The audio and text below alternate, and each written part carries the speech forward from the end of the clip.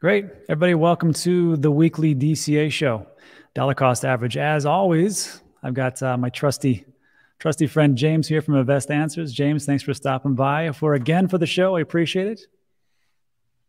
And then we've also got Ben from Into The Cryptoverse, who is back from his 2-week hiatus as he goes around and has fancy parties and things like that for the Miami Bitcoin conference, which I got to get his foresight into what happened actually. So we'll take a look at first today. I got a couple of questions for you geniuses, which is this. First of all, which comes first? New Bitcoin all-time high or a recession? Second of all, what are some signs to look for in a recession, major crypto downturn, and could crypto market uncorrelate from stocks? Also, what turns the crypto market around? Is on-chain data accurate? How can it be manipulated? And then also, what's your biggest takeaways from the Miami conference? Because James, you covered all 3 days. Ben, you were actually there. So these are the questions I'd like to ask. And then as always, you can find Ben's information as far as Into the Cryptoverse in the description of this video. And you can also check out his great website, app.intocryptoverse, which I use all the time. I steal all the stuff. And then also James, you can find him on InvestAnswers as well as his Patreon group, which I've also linked in the description below. So gentlemen, welcome to the show. Hey guys. Yeah, thanks for having us. Yeah, of course. Let's get into it. Which comes first? New Bitcoin all-time high or a recession? Because I got to tell you, me personally, I think a recession is on the horizon. The question is when. So I'd like to see like a macro view and then also a TA view. So of course, let's start with the macro, the big stuff. James, let us know what we don't know. So I get labeled the macro guy. So it's funny because I've lived through a lot of these now over my time. And one of the funniest things to mention first is, number one, for the audience to know, is a recession is always coming at some point in the future. The question is, of course, when? And I think definitely looking at all the data and everything else, there's so many indicators telling us that, yes, a recession is coming, probably very close to year-end 2022 or early 2023. So we have at least 8 months. But, you know, when you look at recessions, typically, by the time they announce that a recession is here, it's already halfway over or about to end, which is really interesting. Now, in terms of your question, which is going to come first, a recession or a new all-time high for Bitcoin, I just look at the numbers and, you know, the supply crunch is there. A lot of videos on supply crunch yesterday I've been talking about for a long time. Red alarms are going off. Also in the real world, people now realize the pain that inflation is causing. And everybody's looking for a hedge. Not everybody knows what that hedge is yet, but the question is, what will it be? And also, when we look at the different asset classes, and I monitor all the indexes, commodities, and stuff like that, since the Russian invasion, Bitcoin's up 7%. This is when I measured this about an hour or two ago, and everything's volatile. S&P 500's up 3.5%, gold 3%. The QQQ, which is a NASDAQ top 100 stocks, 2.3%. So from that perspective, you could argue decoupling is happening. Now, the question is, can we add 41% over the next 8 months before the recession hits? I think, yes, that is very probable. Because last time we did it in, what, 50, 51 days back in the beginning of October to early November. So, yes, my answer is Bitcoin new all-time high could hit before a recession hits. All right. Well, I got to tell you, everybody likes that answer because they want to see some action. So that would lead me to my next, or to talk to Ben here. Ben, what do you see as far as the charts? What do the charts tell us? Because I got to tell you, in different parts of YouTube, I see people calling for 20K, 12K, 9K, craziness like that. What do you see? Yeah, there's always people calling for, no matter what price we go to, there'll always be someone calling for a lower price, right? And James is right. There's always a recession coming. I always think about whenever we talk about recessions, like there's always like, if you think back to like the pandemic, when that first started, there was a talk about it being the next Great Depression, you know, and lasting many years, even up to a decade. It was all over YouTube. There were talks of the housing crash of 2021. And I don't know about you guys, but the housing crash didn't crash in 2021 as far as I can tell. I don't think we're going to see any new highs this quarter. I mean, I've said that. I think I said that a few weeks ago as well when I was last on. I don't think Bitcoin's going to any new all-time highs this quarter. I think there's too much there are enough reasons, I think, for us to just be happy with it being at the current price. I think, you know, you look at a lot of overarching trends like the dollar, and I mean, I understand the dollar is not bullish against every crypto, but it's unmistakable that when the dollar is in a macro uptrend like it is right now, Bitcoin just isn't putting in new all-time highs. This is something this is how it's always been. I mean, look, things could change, but that's just how it's been before, and I would just keep assuming that this time is not different in that sense, and that as long as the dollar is moving higher, I don't really expect Bitcoin to put in a new all-time high. I mean, maybe it could do it late this year, but I don't really see it happening this quarter, and maybe not even next quarter either. So, I mean, as far as a recession, I mean, I guess it's hard. First of all, I guess they don't actually have to be like exclusive. Like you could have a Bitcoin high in a recession, but I mean, I would throw everyone for. I don't think that's going to happen. But look, I mean, I think that we're likely looking at a bit more chop here, for another 3 months at least, probably even longer, before we're looking at new all-time highs. Whether that ends up getting defined as a recession or not is anyone's guess. I mean, if you think about the recession in 2020, it lasted just a few weeks before it was technically no longer a recession. So, I mean, obviously with the yield curve and inversion and all that stuff, and that being a good predictor, I guess you would assume that something like that could happen. But I also think it's ultimately going to come down to whether how hawkish the Fed ends up getting, and whether they actually allow for a soft landing or not, and if the dollar stops its rampage in in the short to medium term, and so once that turns back around, I'll get a lot more bullish on Bitcoin. But in the short term, I would say no all-time highs, not in Q2. Yeah, I can see that. And then, well, let me do a quick follow-up, because that would lead me to your website. I love your website. I lurk around there. Of course, I watch both of you guys' channel. I also lurk in James's Patreon just to get some information. But like this one, as far as like monthly returns, I mean, I always under suspicion that April wasn't a great month because of tax sales off and things like that. But of course, I was proven wrong just by data. So April's, I mean, statistically is a pretty great month. And then May's not too bad. June, July, it looks like August just kind of falls off the cliff. And then we kind of September looks like an awful month. And then October, November, December is one thing kind of move around, which kind of goes that same stigma, which is like they say on stock in the traditional stock market, sell in May and go away.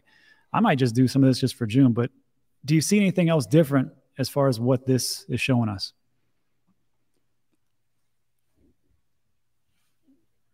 Oh, Ben, you're muted. Yeah, a lot of times in the summer, the market gets kind of boring. That's what we saw last summer in 2021. But there are occasional summers where it can be interesting. If you think back to the DeFi summer of 2020, that sort of preceded the Bitcoin pump. That was when a lot of all the DeFi protocols were freaking out and sort of front running whatever Bitcoin was about to do.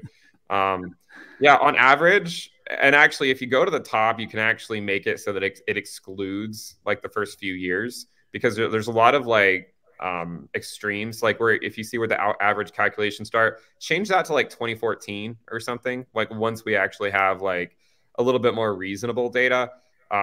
It still tells a fairly similar story, but it tells the story, namely that it tells is like September sucks usually. It always sucks. It lasts 5 years in a row, right? It sucks. And that, the other months they tend to be, most months tend to be green on average. If you just look at the bottom, like the average return does in fact tend to be good.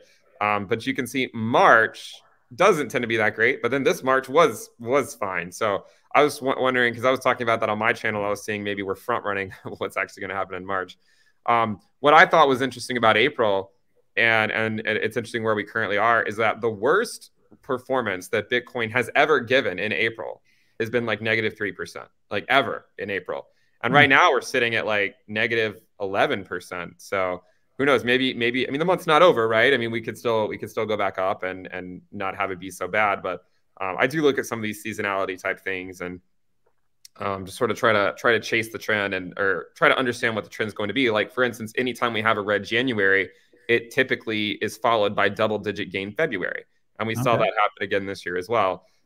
March tends to be red. This March was green. So again, it's not going to go bad 100%, but it is something, I think it's something to follow. And there is some seasonality there with Bitcoin, and it just doesn't typically do a whole lot in the summertime.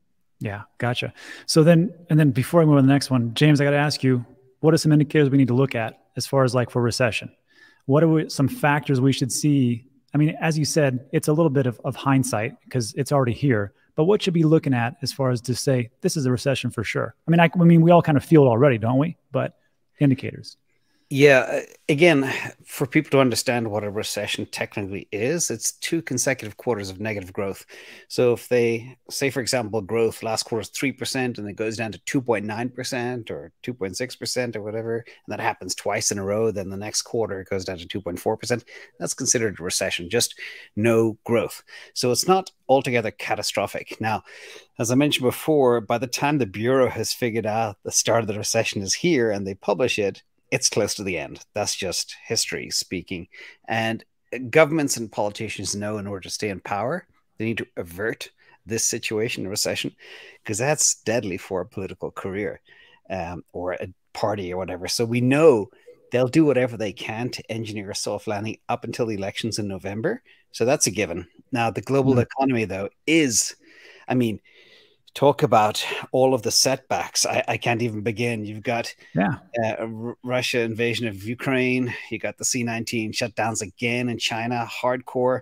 You got energy, commodity, food inflation, wage inflation. Wage inflation is ridiculous. For the last 12 consecutive months, wages have failed to keep even close pace with rising prices. So the American worker and probably workers all around the world are getting hammered right now with inflation. It's the silent thief. And regarding the yield curve, well, that flipped back to normal, the 10-2-year. So I'm not too concerned. But again, that can be engineered to behave in a certain way by buying and selling of bonds by the Fed. So don't pay too much attention to that. There is one interesting one. It's an old one, but a good one. And that's called the BDI, which is the Baltic Dry Index. And that's a very good leading indicator for global growth. And that's fallen 83% since, I think, 2019 highs. And last time it fell 90% in this window, it preceded the 2008 Great Recession. So, and just for those that don't know, the Baltic Dry Index is the average prices paid for transport of dry bulk materials across 20 routes. So it's a very small, unique indicator, but it shows you economic activity very clearly. Gents, I got to tell you, answering these questions does not give me much confidence in the actual market. It just sounds like the data is not on our side. So I guess this will lead me to my next question. Well, actually, it's going to roll into the third one. Can we uncorrelate a little bit from stocks? I know, James, you don't think that we're heavily correlated to NASDAQ. I personally think that every time I do a video, I can kind of see it, even though it's at 0.56 correlation, I understand. But it just seems like NASDAQ, crypto market, once it's up, we're also up. Once it's down, it's also down. Can we totally uncorrelate and be in an inversion? And then also, what can turn this crypto market around? Because let's be honest, it's not looking too great right now. So what do we got? And James, I want to start with you again, because you even told me Bitcoin's strong. Let's hear it. Well, you talk about decoupling and uncorrelation between the QQQ. I mean, I spent a lot of time analyzing those correlations, but you can see just since the invasion, Bitcoin's up 7%, QQQ is up 2.3%. So you could argue that's already decoupling. So what can turn this around? I think you can't look at indices in isolation because, again, going back to history, sometimes hikes, sometimes stock markets actually perform really well during rounds of multiple hikes. We saw that in the 80s. We saw that in 2010 to 2020 hike cycle. I think it's 2015 to 2018. So that's possible. And remember, these are subtle hikes. If the Fed goes crazy and jacks rates completely, they are going to destroy GDP growth because the servicing of the debt goes parabolic every time they go from a very low rate up a fraction. So I did a whole video on that a while back. I can't remember the exact numbers, but it's a direct correlation. So they can't jack the rates too much, even though they say, yeah, they might do 6 or 5 or 7 hikes during 2022. I think the real issue is, you know, the recession is looming like we discussed. The hikes are coming. The war is ongoing. C-19 is there. It's going to be a cruddy, choppy, bumpy buckle in year. We all knew that. We knew that in 2021, but we didn't expect certain things to happen that did. Yeah. Like I gave the Ukraine invasion a 35% probability in December, and I was off on that one. But folks are stacking regardless. And if we're talking stocks, there are recession-proof stocks out there. And but it's going to be a complicated year for sure. Now, what makes me very bullish, though, and I don't want to be a hopium slinger, but the bond market's toast, fiat is toast. Everybody's examining their reserve strategy, treasury strategy. Everybody needs an inflation against, or a hedge against inflation. So I think it's still not the end of the world. And again, even with the crappy market conditions, Bitcoin has been unbelievably resilient, hovering around that 39 to 40K, 41K mark, which has blown me away. Yeah. Yeah. You know what? I would totally agree with you about, the risks and where are people going to go? Can you go into stocks? Not really. Can you go into real estate? Not so much. Things are going up. Can you go into different macro events? No. So like if you talk about crypto and digital assets, I think a lot of different big players and institutions could get in if we had the clarity as far as regulation.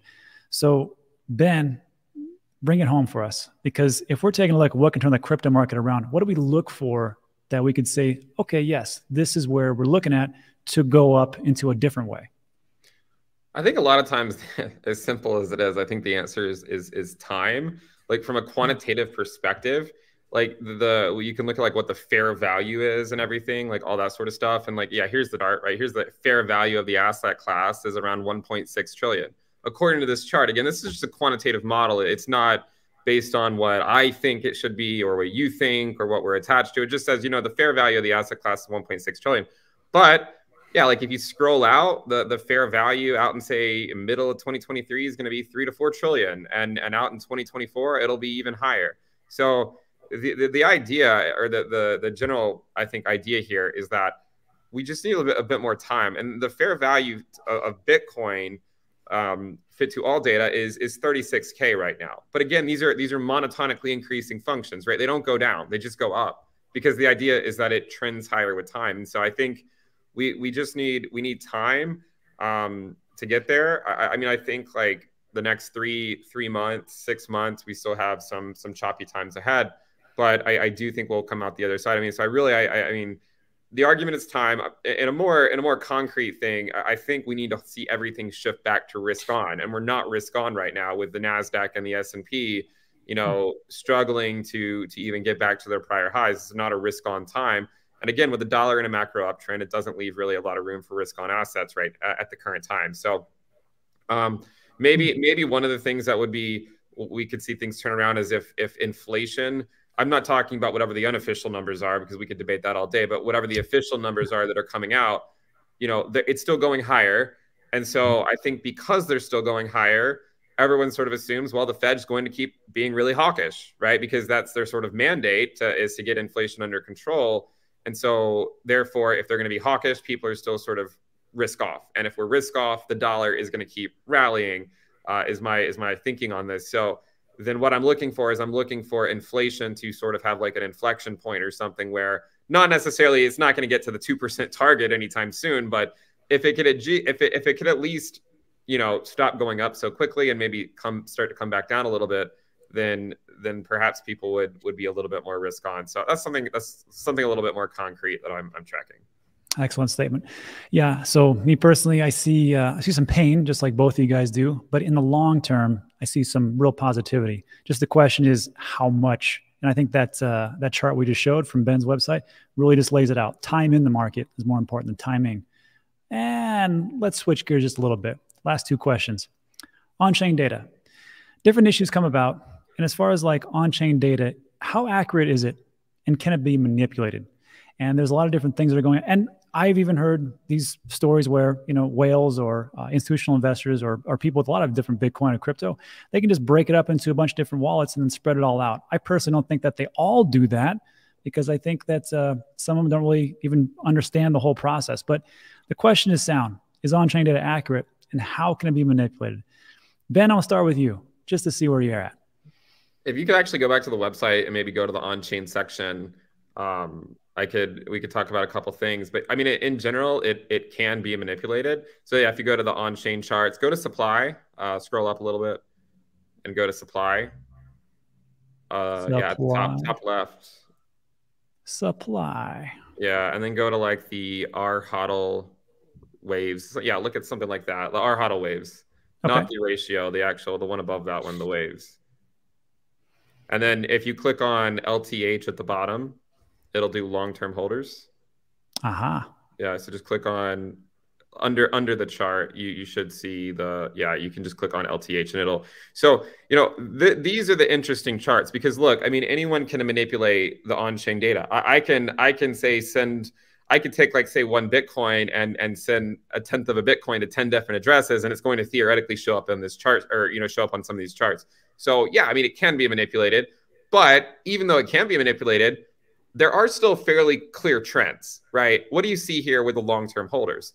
When the percentage of the supply, and this, by the way, this is weighted by the realized price of Bitcoin, so it's different than just the HODL waves. It's weighted by the realized price. What you notice is that when it gets elevated like this, that's where the tourists are gone. Okay, so the tourists are gone right now. Every time we have a bubble, it brings in a lot of new retail investors.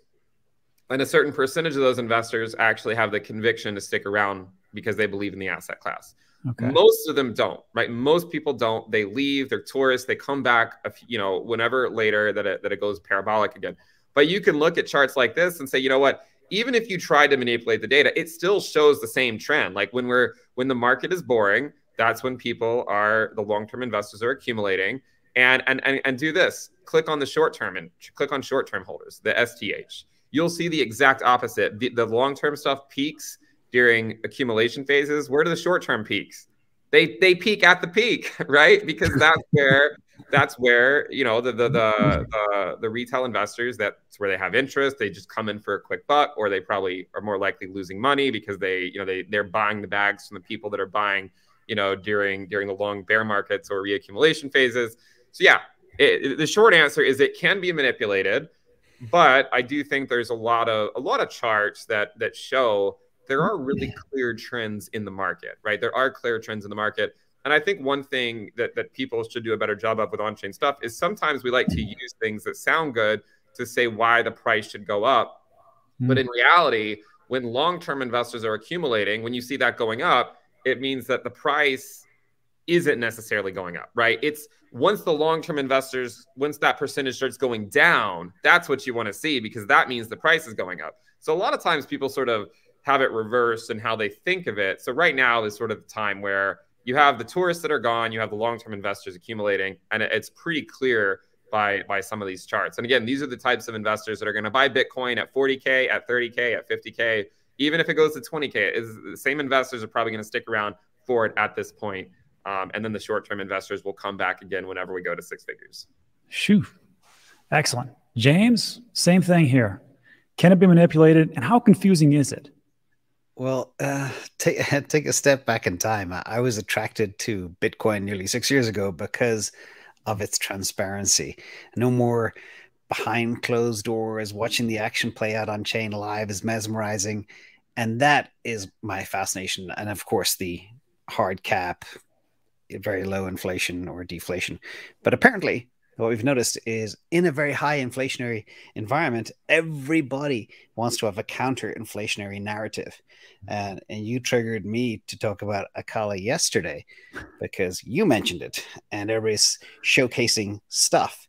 And so it depends on the source. So we are actually comparing like a whole bunch of on-chain data sources to each other, and they all slice and dice stuff a little bit differently.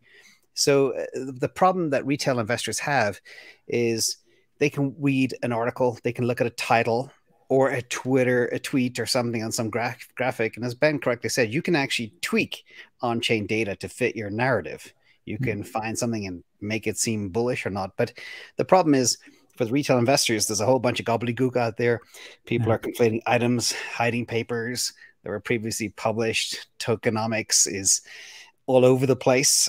Stuff can be hidden, obfuscated. So they got token unlock dates and foundation unlocks and VC unlocks and staking rewards and minting rewards and max supplies and cap supplies and all this type of stuff. And it confuses the hell out of people. So you can just jump on one key term, play with it, tweak it to your narrative and showcase it. And the typical retail investor is like, Ooh, that sounds really good. Like you see things where something recently says, oh yeah, this chain had 80,000% increase in TVL. But if you go from 1 million to 80 million or whatever, it's a nothing burger. But you know, everybody gets so excited about this. So everybody needs to, as you used to say, Rob, zoom out, look at all of the data from multiple sources, build a model, and make your own decision. Yeah, so. And this is one of those things, like just what you said, is when I got into crypto in 2017, and Ben can attest to this, back in those days, everything was going to the moon, and it was just the greatest thing of all time. And every YouTuber and Twitter star out there, it was all the same hype and whatever else. And it really pisses you off when things don't go that way and they don't tell you the truth of what really is going on. That's why I like to listen to both of your shows, because there is the positives and the negatives. So I just want to say thanks for that. And then lastly, get to our last question. The Miami conference. What was your biggest takeaway? So Ben, I want to start with you, because you were there. You were actually there. You got to meet a bunch of people. So when you were there, like, what was the vibe like? What did you see? What are some of the things that you just really can't just get from video? I think one of the biggest takeaways that I wasn't really expecting, I don't know why I wasn't expecting it, but there's just so many people building in the space, like a lot more people than I thought. And there's so many companies like I've never even heard of before, you know? And there's, I mean, what it shows me is that there's a lot of people that have the conviction in the space, right? They think it's going to ultimately prevail. It is the future. Otherwise they wouldn't be building in it, right? If they didn't think that. So I met a lot of people, a lot of mining companies, actually, like a ton of mining companies. I had no idea there were this many people. I mean, I should have, right? But there were just so many mining companies. And you know, some of them were even kind of honest about some of the stuff, because some of them are like, look, we're going to be competitive until the next halving. And then we're kind of like, we're not really competitive anymore, just because of like, you know, the circumstances they find themselves in, and some of the, you know, the technology, like the Intel chips and whatnot that are going to be coming out. So I found like the overall mood fairly vibrant, and a lot of people building. And I was kind of surprised that I didn't go in 2021, but I know that there was like twice as many people here this year, even though, you know, the price has been relatively flat for the last year. I mean, it makes sense that after a parabolic rally, you would have a lot of people like in 2021, but price has been flat for the last year, and we doubled. I think they doubled the amount of people. Yeah. So I thought that was really cool. And there were some really like unique businesses too. Like there was one pitch I went to in one of the rooms, and this guy from like Kentucky was talking about they basically, because we're talking about like carbon and stuff in some previous videos, like the emissions and stuff. They basically import trash to Kentucky, and then they use a process called gasification, and then they mine Bitcoin. And it's a fairly green thing. And they were looking for, you know, for fundraising, that sort of stuff to basically help them scale quickly, you know, because it's one of those things where it's like all they really need is trash. There's plenty of that. Yeah. And then of course the infrastructure. But yeah, there were just like a lot of really interesting companies. And there were so many like satellite events too that I guess I wasn't really I didn't know. This is my first conference, like my first Bitcoin conference that I've been to. There's so many satellite events based around like every like sector that you can even imagine, even outside of Bitcoin, like other altcoin stuff, like everything. There's just so many different satellite events, and I mean, it really does show me that crypto is slowly getting its like fingertips into every little part of society, you know. And then I look around today, and there's like 5 conferences every month that someone's like, you know, inviting me to, you know, say, hey, you should go to this one or that one. I'm just like, well, there's so much stuff. So yeah, I think part of it is just realizing how big the community is, and how, you know, the conviction that people must feel if they're all willing to, if 25,000 people are all willing to descend on Miami for a week just to, you know, to learn about Bitcoin, to talk about it, and to try to build the community. So I think that's pretty cool. Yeah, it's pretty cool. Yeah, it makes me feel like it gives me a little sense of calm, because if we would have really regressed and there wasn't a lot of people over there, I'd be like, I don't know, because what you really need is a community. We can see that in the crypto products that are out there. The more that people come about and the more they're passionate about it, I think the more things grow. So we'll figure all the rest of this stuff We'll just give us some time. And then James, you covered, I think, all 3 days. And I even sent you a message. Thanks, man, because I can't watch all this stuff. So what did you get out of the whole thing? That's so funny. You talk about mining. You got to mine 24 hours worth of coverage to get the 73 nuggets. That's what I pulled out. I think it was about 73 because I counted them. But the top ones that stuck in my head was Michael Saylor. Obviously, I'm a big fan. He said everybody's questioning the treasury strategy. That was a big takeaway. Mm-hmm. There was a guy, excuse me, I think it was Brian. No, VJ. I can't remember his name. But he said 2% inflation means 50% destruction of a generation's net worth. I saw that. And I said, have you tried 21%? That's complete obliteration in like 15 years.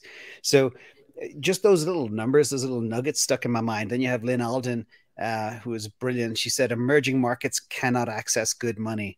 And, you know, when you look at the key big reserve currencies in the world, they make up 3 or 4 countries. That's it. The rest of the world is stuffed. They need Bitcoin. And I thought that was very poignant and very true.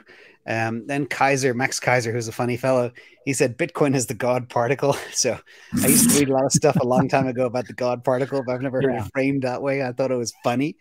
And then one of the big things was the Square and Tesla news during the conference, not at the conference, about collaborating and mining on solar. I thought that was the biggest news of the whole conference. Conference. Then there was another few other nuggets about the fact that Bitcoin will replace all commodities that have been given a monetary premium, like gold, S&P index, etc. Brian Estes is another guy. I do remember his name. He said we'll be at 90% adoption by 2029. Globally, we're at 1% now. So just to think about what 90% of Bitcoin adoption means, when 2029 is not that far away. That's basically, you know, 1 year more than the time I've been in Bitcoin. And then another guy said, I think it may have been the same fellow, but the feds and the DOJ own 1.5% of all Bitcoin. That was an eye opener for me. Another one is, we know it, but when you hear these words like Bitcoin will be the scarcest asset on earth 2 years from now. So if you know anything about stock to flow, that is a staggering statement. There was also, I did numbers. I was listening to everybody's price predictions and models and stock to flow and everything else. And I put together all the top 10 or 11 pricing models for Bitcoin. And I took an average of them all. And the average came to $2.3 million by 2030. I thought that was interesting. That's not bad. I'll take that. Yeah. And the best was Peter Thiel, I'm a big fan of. Met him a couple of times in Silicon Valley. But super, super intelligent, interesting guy. And he broke it all down. He broke down, you know, what is money, gold, Bitcoin, Ethereum, value and velocity, bringing light to the ESG FUD and comparing ESG to CCP. All that stuff I thought was mesmerizing as well. So they're the big, you know, 73 takeaways. They'd probably be the top 8 or 10 or 12 or how many I rattled off, but they're the ones that are top of my mind right now. Yeah, interesting. I mean, it's fascinating because, like, again, when in doubt, zoom out. Right now, the markets don't look so great. And then the last thing I will say is this: necessity is the mother of all invention. So if we're taking a look at Bitcoin mining and we've got Tesla working with Block, how much farther can they push that technology? Because right now, as far as like photovoltaic cells and for solar panels, you can only get so much percentage of what you actually can grab and then put into a battery. Maybe they can actually improve that technology to where it's actually viable. And then we see that in electricity globally. Just a thought. Anyhow, so those were great takes. I appreciate it, gentlemen. Let's go over quick questions and get out of here and see what we got. So as you were talking, I kind of take a look. I perused the comments, and here's some good ones. First up, Ricardo Alberto Sanchez, Jaime.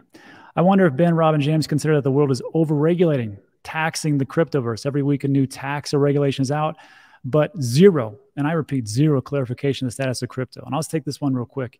It's amazing to me that politicians and the governments can come out and go, we're not going to say this is legal tender. I'm not going to say it's right. We're not going to give you clarification, but we're going to tax living tar out of you. India's up to 30%. A couple of their parliament members wants to go to 50%. The EU almost completely banned proof of work. And then the things that are going on just globally, as far as the regulations, the SEC coming down, there's a big problem. There is a massive problem coming about. And I think that what could turn this whole crypto market around, because we are asking these things, let's just say, for instance, the US government comes out and goes, we're going to give you guys clarity. SEC is so stubborn, only they're going to do that. But if they just say, hey, crypto, these types of crypto are a commodity. This is property. This is a currency. And this is a security. All you got to do is just give us that. So institutions kind of can move that in. I think it'll be a great thing. So what do you think about politicians and regulations screwing up too bad and then making it a problem? James, since you're up, I'll let you go. I think a little bit of regulation is definitely needed. There's so many scams out there, so many slow motion rug pulls, so much Ponzinomics. It's just horrifying. Gary Gensler has 200 years of work ahead of him. If you look at the time it takes to settle the XRP stuff, multiply that by what, 18,000 cryptos. They'll never get to the end of it. So yeah, some hard regulation is definitely required, and that will bring in more money, which will inflate all prices. It's a good thing. Without regulation, there is no space. So that's my take on that. In terms of taxing the tar out of it, I know India's been all over the place for the last year and a half, up, down, left, right, every couple of weeks. So, you know, I think it's an issue. And then you've got state laws in the US trying to forward some bills that are just ridiculous. So we'll see what happens, but a little bit of regulation will be okay. And I think we have a new generation of politicians coming through which see the light. So fingers crossed. I can see that. And then that would lead me to Ben. And Ben, before I have you ask the question, TND Tesla says, Ben has amazing graphs. He does have amazing graphs. So go ahead and take a look in the description. You can find all those graphs, app.intocryptoverse. So Ben, the question is, what do you think? Regulation, is it necessary? Yeah. And how does this work? Yeah, I mean, I think it is necessary because I see so many, a lot of people are, I think a lot of the larger money is still somewhat skeptical of some of them of like, what's going to happen when there is regulation? What are they going to be deemed as? How do they navigate that?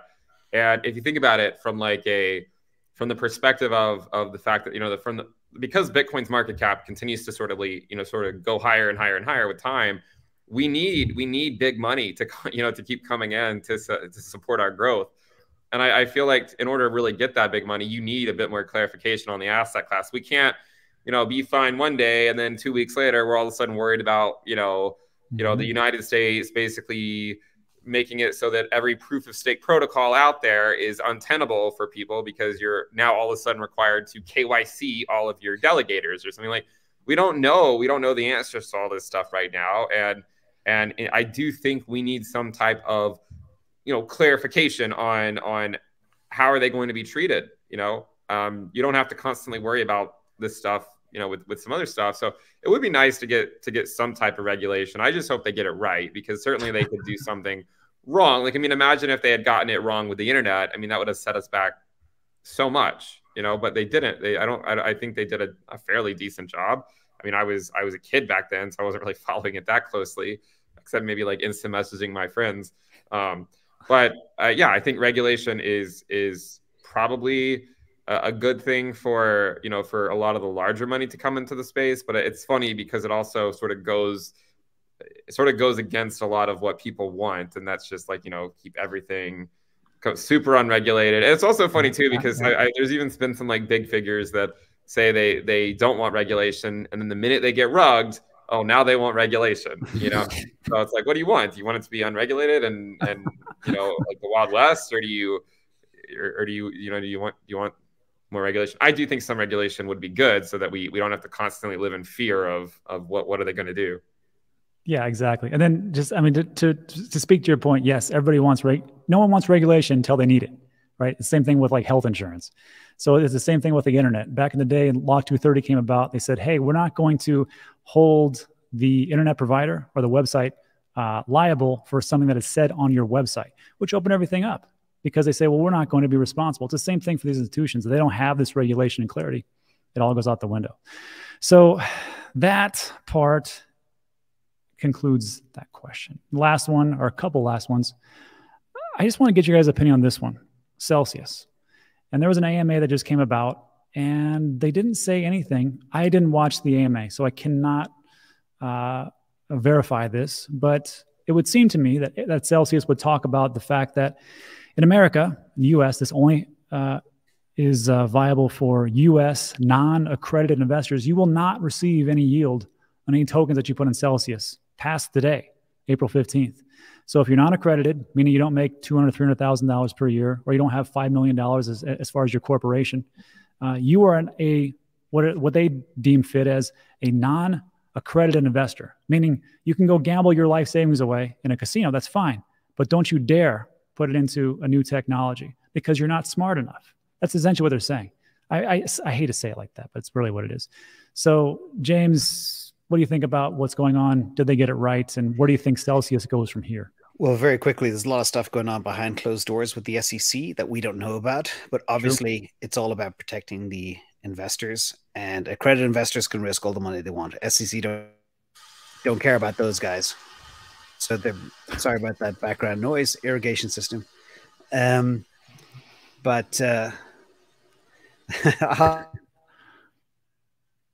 Okay. Ben, what do you got? Yeah, I mean, I think, yeah, there's probably a lot of stuff going behind the scenes that we don't really know about.